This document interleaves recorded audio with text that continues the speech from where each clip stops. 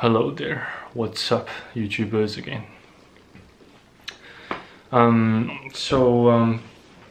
Much thanks to this book about how to go to Switzerland, Netherlands, and Belgium. Although this book got published in year 2004 September. It still contains information I found, highly useful and informative, which led me to, to a journal. Well, not exactly a journal article, but something like that, on the United Nations Educational, Scientific and Cultural Organization. It has a document that details the collective data gathered from developing countries. In fact, this paper is titled Scholarships for Students from Developing Countries, Establishing a Global Baseline. So yeah, I found an interesting fact, an allegedly interesting fact about the United Nations Educational, Scientific and Cultural Organization. Apparently they are still supporting, or at least they are still kind of bestowing scholarships to students from developing countries, and that include but are not limited to countries like China, which means I might still stand a slim chance to head to Europe relatively cost effectively, without having to spend the deal. I suppose such document may also prove highly useful for those who might have just dropped out of uni and have yet found their purpose and meaning of their existence, and kind of got disoriented with their lives, and don't know what to do, also further characterized by going to bed late after jerking off to porno and playing video games, falling victim to symptoms of a typical hikikomori or NEET. I believe at least such document will serve its purpose, at least serve its purpose of providing a detailed information as to how to apply and acquire scholarships. Though yeah, they are issuing scholarships. Apparently they seem to be still bestowing or issuing scholarships to students from developing countries like China. I believe it can also apply to to youths, to young men who just in developed countries like Great Britain, France, who don't have much funds to support themselves, and do bear in mind that generally speaking, scholarships are granted to students, not just in order to support their studies, their academic undertakings, but also their to cover their daily expenses, which means you can pretty much spend such money on however you want, as far as I'm concerned. So so for the sake of accuracy and completeness, I would like to, and also for the sake of trying to overcome and minimize my stuttering, if not completely neutralize it, I'm gonna read some explicit. Sorry, how do I pronounce that? Sorry, I just forget how to pronounce it over and over. This word. Excerpt. Oh, I'm just gonna read some excerpts from this document. Yeah, so for the sake of completeness, accuracy, and authenticity of my research and effort. So without further ado, let's begin. Scholarships for students from developing countries, establishing a global baseline by Institute of International Education, 2016, United Nations Educational, Scientific and Cultural Organization. Also apparently co-developed this document with Global Education Monitoring Report. Abstract. With the goal of informing progress towards target 4.b, small b, of the SDGs, the overarching purpose of this paper is to assess the current state of global data on scholarships available at tertiary level for individuals from developing countries. In addition to assessing the data, the analysis explores the feasibility of creating a baseline against which future progress towards target 4.b can be monitored at the global level. A broad range of scholarship programs sponsored by government institutions, non-profit organizations, and corporations were reviewed in order to inform the analysis, identify challenges, and propose solutions. Data gaps are especially apparent with regard to the national origins and socio-demographic characteristics of scholarship recipients. In addition to providing a framework for organizing and monitoring these programs, the paper provides recommendations for the steps that can be put in place in order to ensure better data collection on the provision of scholarships for students from the developing world. Footnote number 1.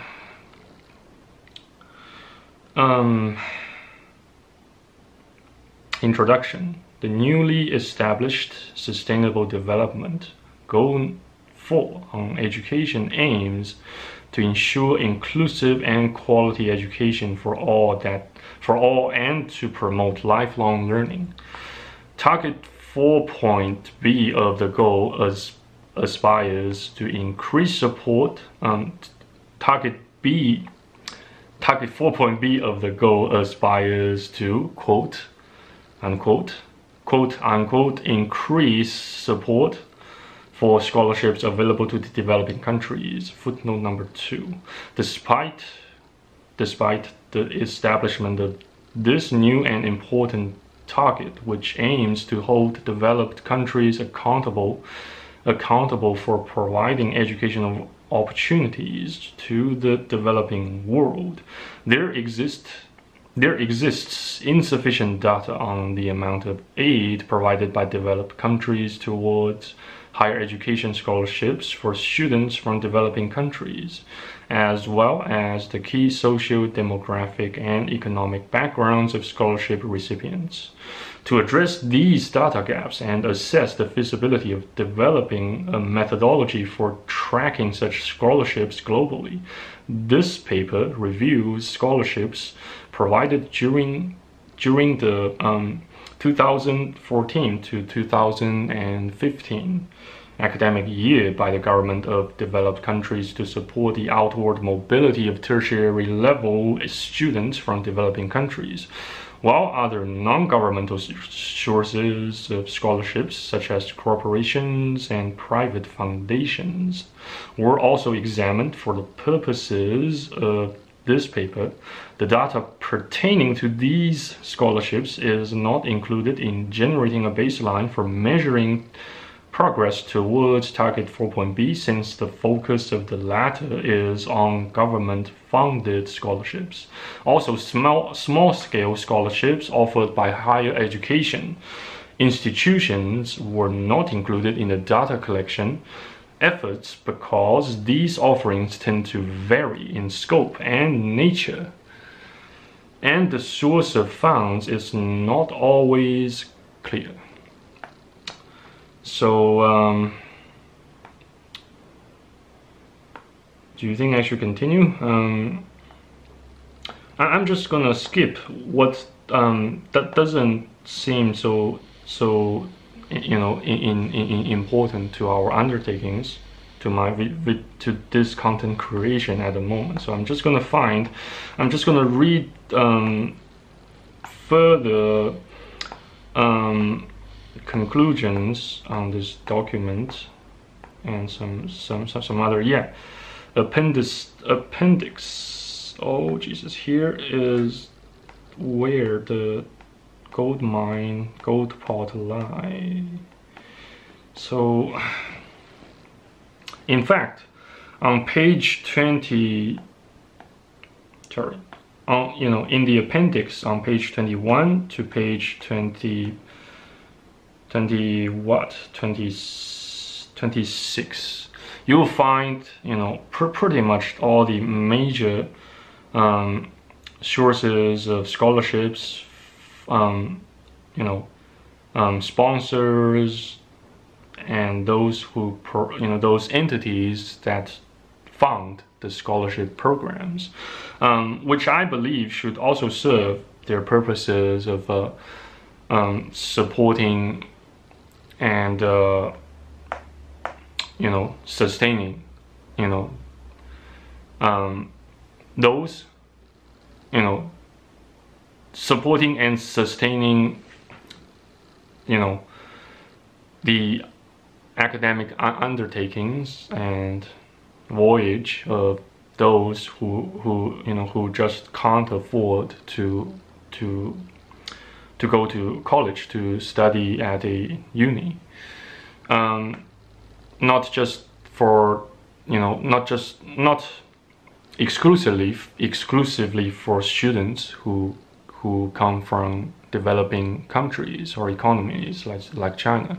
I'm going to include some of these, some information, extracted from this appendix. I'm not sure if it would violate anybody's copyright or anything, so I'm just going to try to make it look like fair use as much as I can. And if you don't mind, I would like to read another paragraph.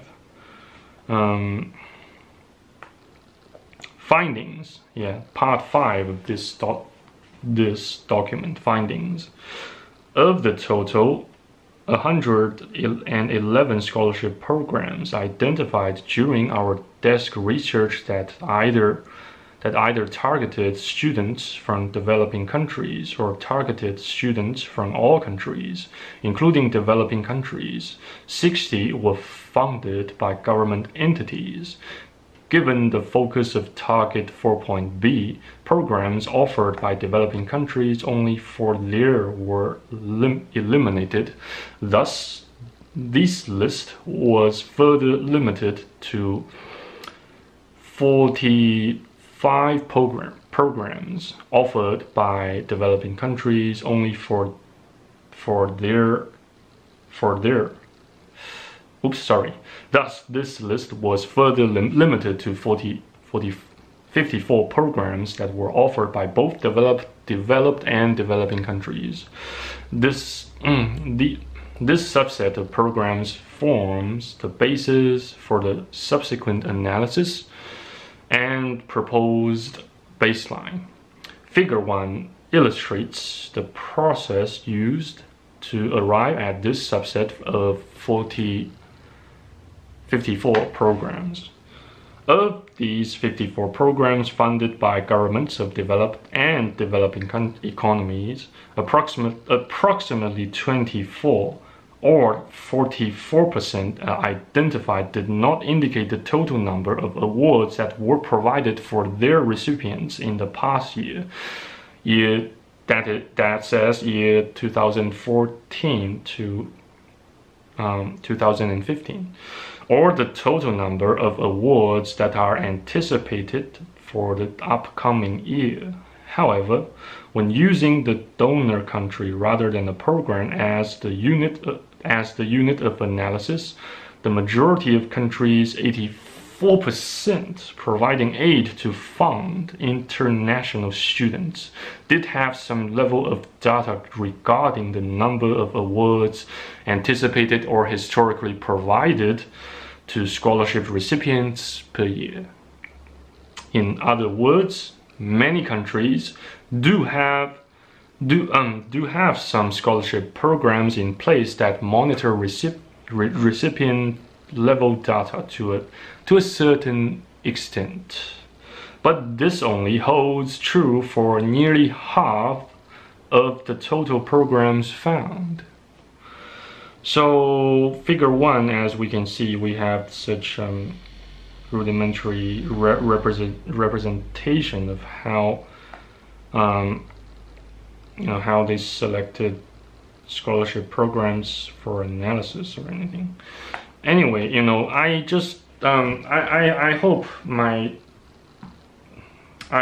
the texts I just read, that doesn't bore you that much. I just would like to make this video as some kind of a precursor to a Patreon exclusive video I reckon I'm about to create, as to how to survive as a how to not just to survive, but how to thrive as a uni dropout dude in the 21st century, even during this pandemic.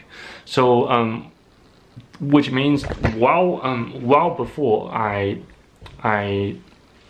formally commence producing the main video, I have to do some warm-ups, just like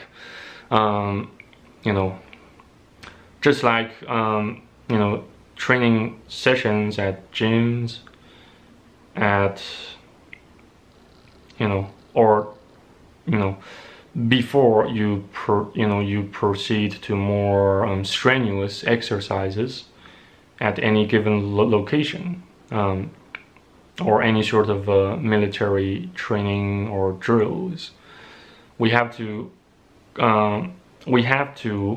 continue practicing, so that we can get closer and closer to the facts and truths. And so also in the meantime, we must fuel the jet while we still can. Sorry, just got a bit more sidetracked, but though you don't see it, but I did. Sorry, no, but though you didn't see it, I did got sidetracked. Sorry about it. I beg your pardon for my grammatical mistake. Yeah, so I hope this video could serve its purpose of inspiring more people to work with me. When it comes to how we should draft a survival plan to thrive as uni dropouts. And also, I hope we can and we should take more actions while we plan our actions.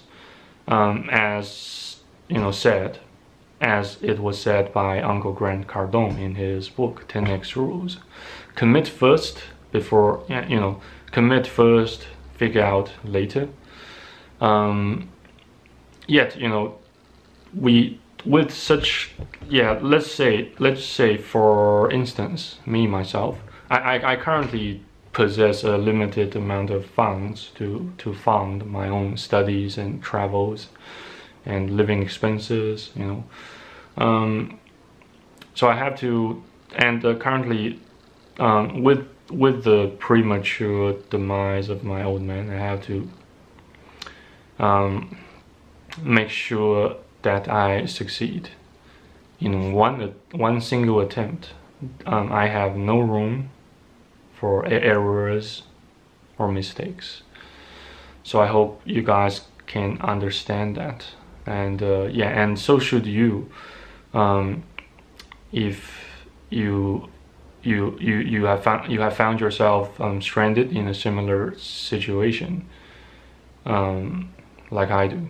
So I hope this video can truly serve its purpose of acting as a precursor to inspire people, including myself. So anyway guys, I hope you enjoyed this video as well, and stay faithful, stay tuned. Thank you again very much for watching and listening to my videos and paying attention to my channel, and worrying about how I have been doing. Your comments shall always make a huge difference, even no matter how no matter how trivial they might seem at first glance. So yeah, thanks again, take care, good day or good night, and last but not least, cheers and hold the line. Bye bye.